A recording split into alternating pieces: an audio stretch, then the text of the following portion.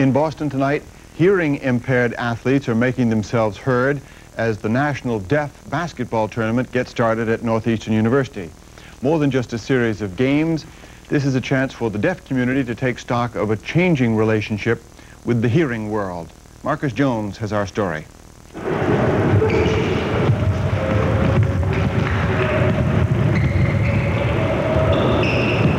The National Deaf Basketball Tournament is a 44-year-old tradition that few outside of the deaf community know about. The Boston organizers are trying to change that. We want the deaf world and the hearing world to learn about each other, and we really want the hearing world to understand what the deaf world is all about. Joe Ricciuti is a longtime activist for Boston's deaf community. He played a key role in bringing this national tournament to Boston. Deaf people are very, very interested in basketball. They like watching professional basketball, and they also like watching professional football.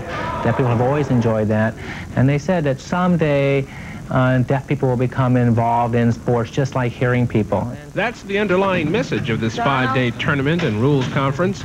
The deaf are people too. Competitive athletes and self-reliant individuals who don't want to be defined solely by their disability.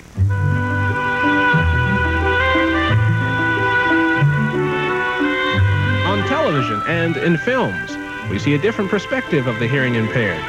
Only stupid hearing people think that deaf people are stupid. On the evening news, their protests resound throughout the hearing and non-hearing worlds alike.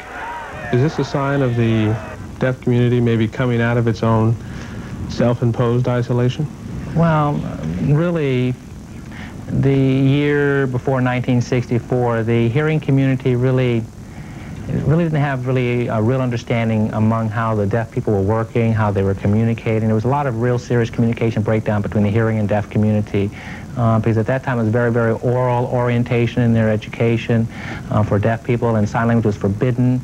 And in 1964, that mentality started to decrease, and they started looking at total communication, and the government passed laws to provide deaf people the opportunity to interact with hearing people in this generation. As the host of this national tournament, the Boston Deaf Club hopes to do more than just raise awareness about the deaf community. They hope to raise funds. Money that will be used to build a new clubhouse, more accessible to its members, more visible to the public. For the 10 o'clock news, I'm Marcus Jones.